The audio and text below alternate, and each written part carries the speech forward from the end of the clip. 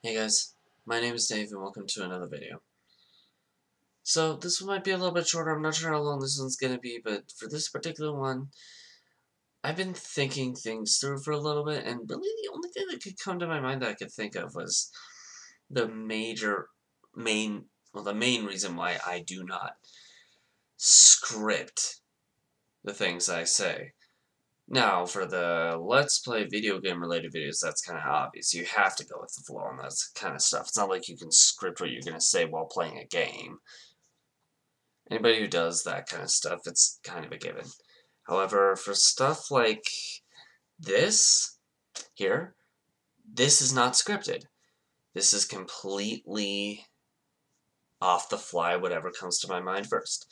This kind of stuff. Now, the reason for this is just because for some reason,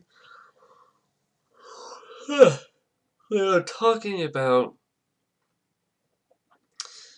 this kind of stuff, it's just easier for me to get it out. Like when I'm talking about my opinion on things, or when I'm talking about my own personal life's stuff, or about, like, me, how I would talk about myself, it's just easier to get that kind of stuff out without having to write out, ooh, what am I going to say?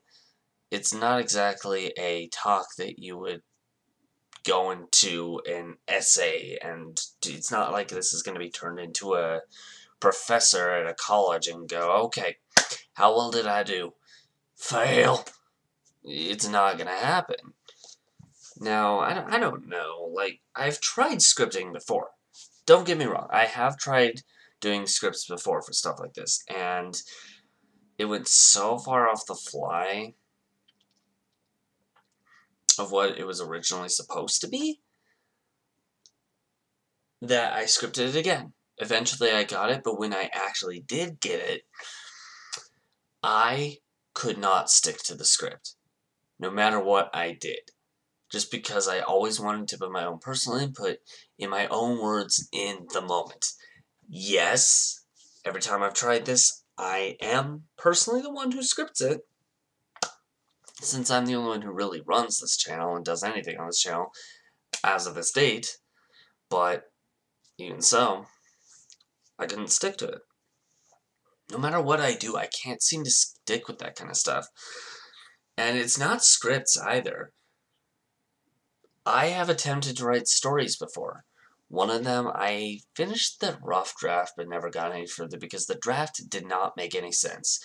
The antagonist went from one person to another, back to this one, and then when they went back to that one, and I just couldn't figure out. By the time I reached the end of the story, because of this aspect, the plot made no sense. There was another one that I never fully even finished. It had a good plot. It had a very direct antagonist to it, but the story itself, in theory, was good.